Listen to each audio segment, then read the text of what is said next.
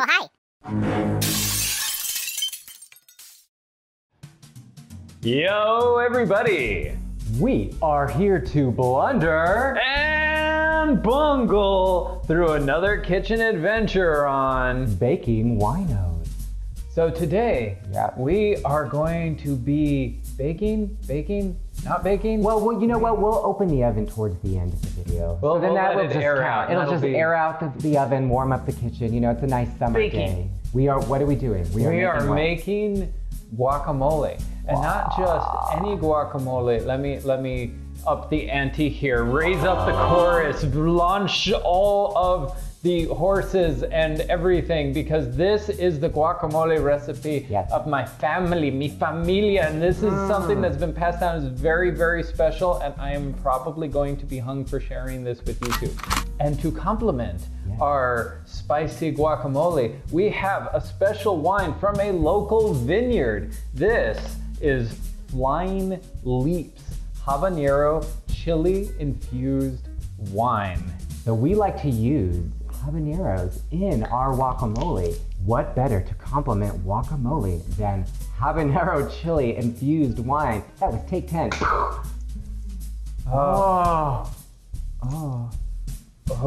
You can smell the habanero. I'm gonna do something weird today. I'm gonna keep my ice in here, but I'm not gonna add schnapps. Shut the front door. Hey, buddy! You're just gonna do it, aren't you? We're just gonna have iced wine. Oh my gosh, the scandal of it all, everybody. Watch out, cork! I got it in the container and that wasn't even on camera. God damn it. Baking Wineos! Dun da da da! You can actually smell that, the spiciness.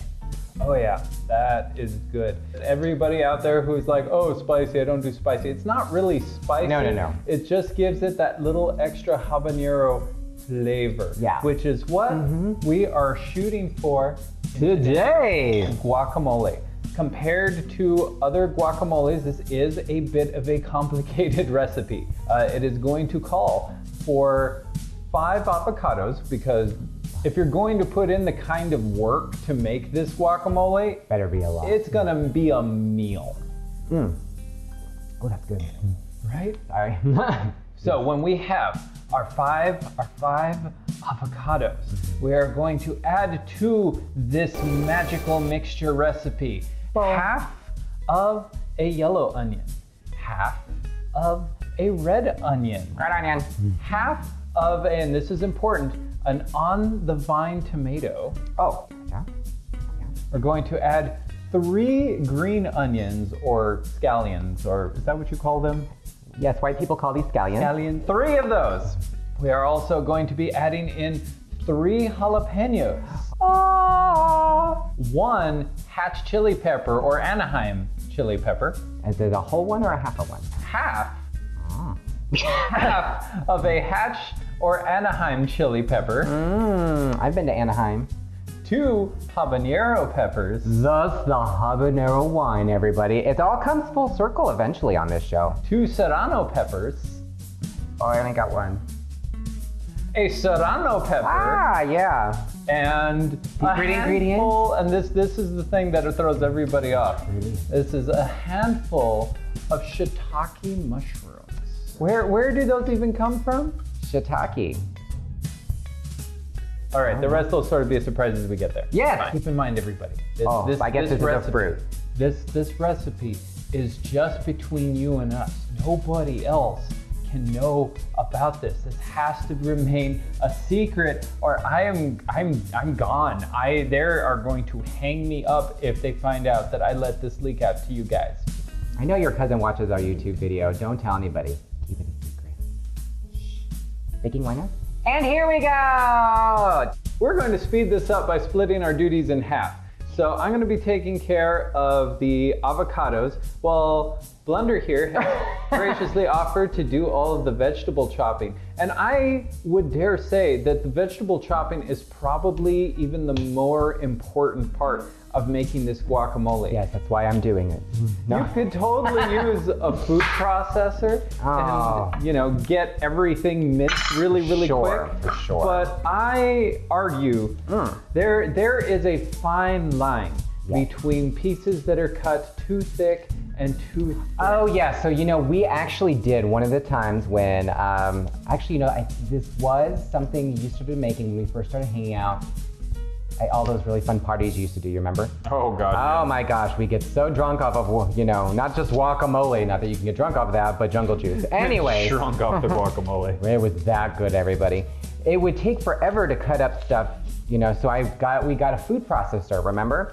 And it does make it a lot easier, but like, you know, Bungle said, it's so much better to just cut it up yourself because you can change the whole consistency of your guacamole. Texture. You do. When you're biting into this guacamole, the texture is half of the joy that this guacamole brings to your mouth. So can you guys see this fun onion thing from the side? This is what I learned on the Cooking Network. I don't know if it was Rachel Ray. I'm looking at two different, but I don't know if it was Rachel Ray. I'm like swinging my knife. So it's not a threat, Rachel Ray. So you just cut the onions like this. You don't want to cut all the way through to the other side. Can you see this? La la la la la. And see, and then you just cut it like this, and then poof, you have perfectly cut onions. I've made a few changes to the recipe as I've worked on it, hence the mushrooms. And why did we do that? Do you remember? Yeah, there was an article that came out, something about how great shiitake mushrooms were, and we were like, what could we possibly like incorporate into our diet to actually eat some of these amazing superfoods called shiitake mushrooms? And we were sitting around brainstorming foods that would go well with it, and guacamole came up, and we were like, what if we put it in the guacamole?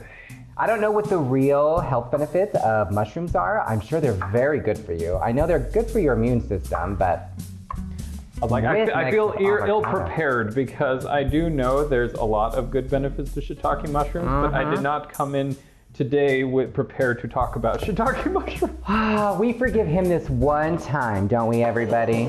Just the one. You know, this is, ready, come close. This is Blunder N Bungle.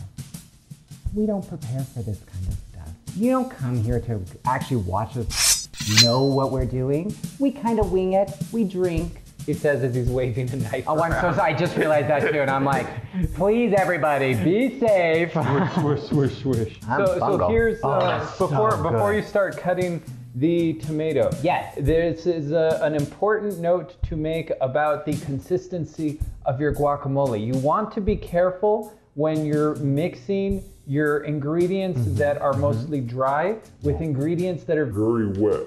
So like tomatoes have a lot of juice in them. Very so juicy. if you are okay with your guacamole being a little juicy, then you're fine to cut it in and throw it in. But if you want to make sure your guacamole stays dry, then I would recommend actually cutting up the tomato last, so that way the juice stays on your cutting board and not mixed in with your other vegetables. Come close, come close. The more you know. Once you have peeled and skinned, because that's different, monster. Peeled and skinned your avocados, you are then going to use basically a potato masher and just smash them into this great... Look how beautiful. Oh, come closer. Come closer. Whoa. You want to get ripe avocados, and the riper they are, the easier this is going to be at this stage. If they're not exactly ripe, it's okay. They're still gonna taste delicious. You just gotta put in a little more effort in the mashing stage. Yeah. So this is where you get to just be like, you know what? I need no machines. Muscle, muscle, hustle, hustle. We can do this. You guys, I really right now want to take a sip of my wine, but I can't because my hand is covered in jalapenos. So this is actually the longest thing it takes for me to cut. Like I can cut onions super fast, I can cut everything else super fast. It's always the jalapenos that take me forever to cut. Well, why is that? I don't know, like I'm trying to be very careful. Oh, and here's a really good tip. Get your wine for this one. While cutting up very spicy foods like jalapenos and habaneros, while drinking your habanero wine, and you've got to use the loo, be very careful. Wash your hands because things will catch on fire if you're not careful. Cheers to that. So once your avocado mush has turned into a consistency about like this. Yeah. This is how you know. This is how you know that you're good to start adding other stuff into it. So this is 5 ripe avocados, all smashed and smushed into basically a paste. At this stage, if you're brave, you can taste it. But it's a bit grainy. I was about to say, there's not a lot of flavor in it, is there? Not yet, but just wait. Now we get to the next secret ingredient that makes this guacamole stand out. You know, a lot of people in guacamole, you can put in sour cream, you can put in cottage cheese, give it sort of a basey flavor underneath the avocados. But around here, Yes.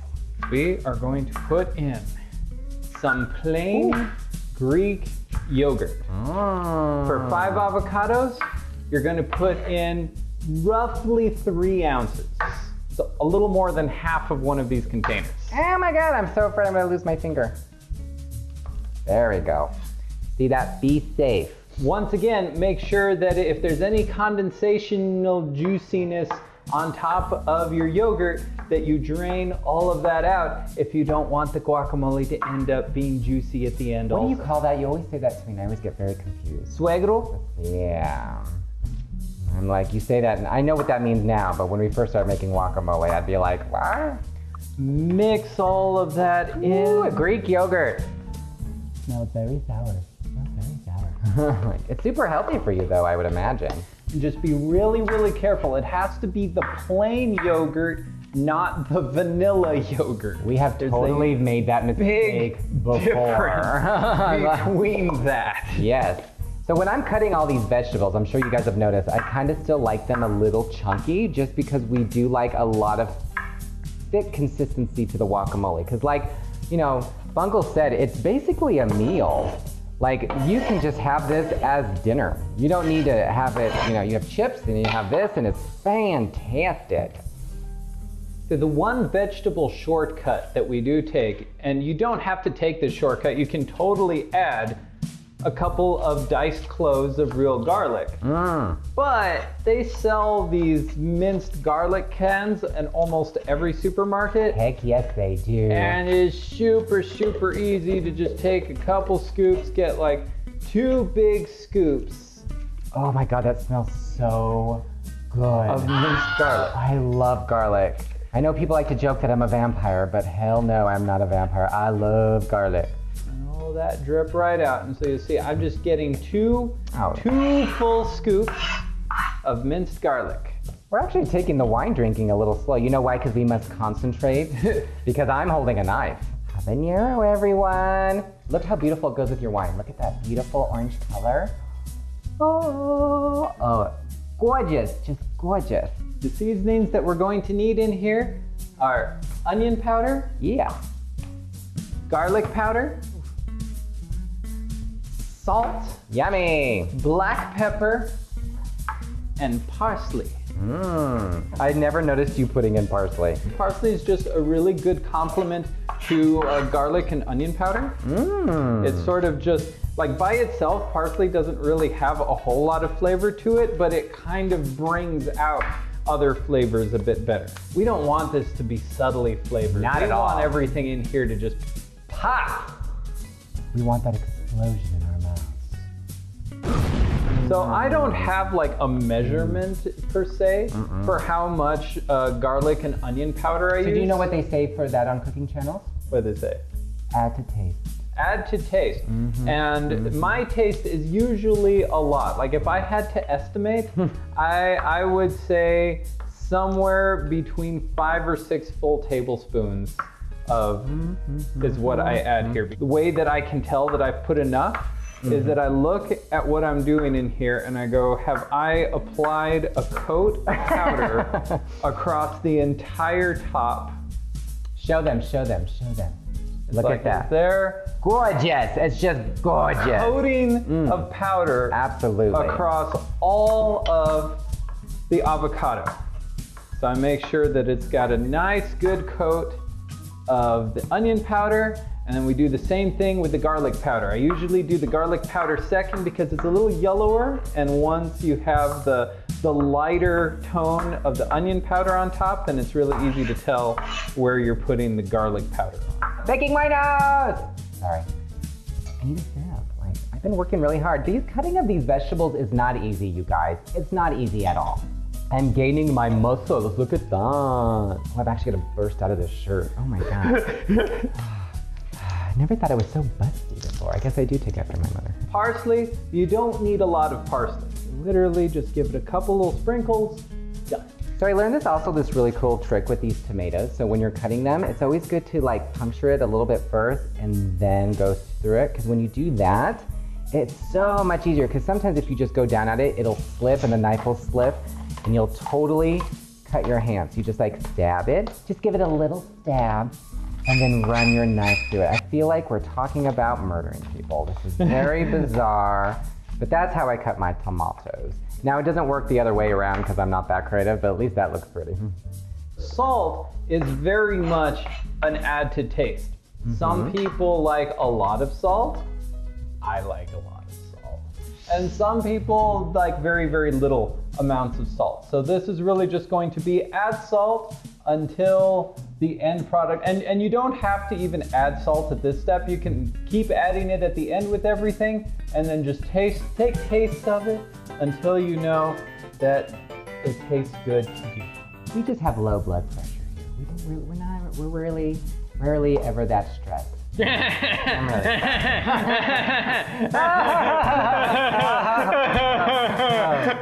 Look at what Blunder has done for us. Look at the beauty. The colors, you guys, the colors. The colors. We have the chopped mushrooms. Oh, you're welcome. It was a pleasure. All of our vegetables are ready to go. You know what I'm going to do with this? You know what I'm going to do with this? Show it up. Oh, that was very satisfying.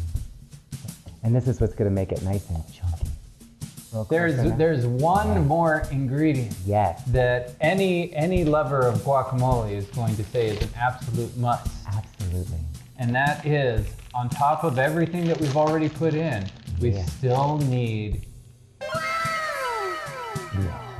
the power of cheese. We are using a pepper jack ourselves, but a cheddar Colby jack is still going to be delicious in the guacamole. Now remember, if you like what you're seeing so far, please like, subscribe, and comment below, you guys. Would you like a piece of cheese? Of course I like a piece of cheese. How much cheese is the right amount of cheese to put in this guacamole? Want some more cheese? As much as it fits. Oh, that sounded exciting. Like in all honesty, you probably want at least actually like 3 to 4 ounces. And that is just going to give it a very cheesy kind of taste to it as well. It just adds to the consistency of it really, doesn't it? I mean, everything is better with cheese. So you're adding some cheese. Oh, look at that. Oh, just sprinkle that in. This is our 4 ounces of pepper jack cheese. Put in like slow, sexy music right here.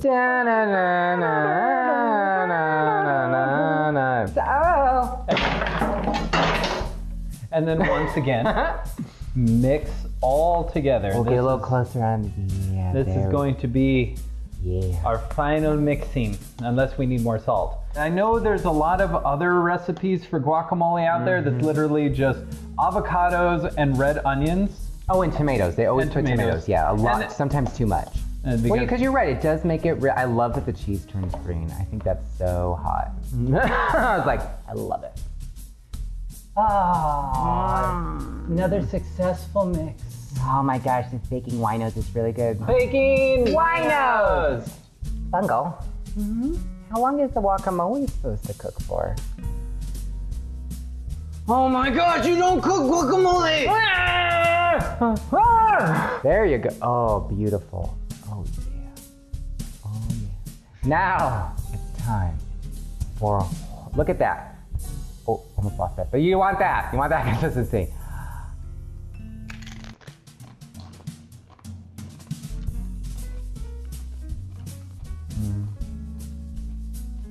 Ooh, it's like this, like a slow build for that spiciness. Do you get it?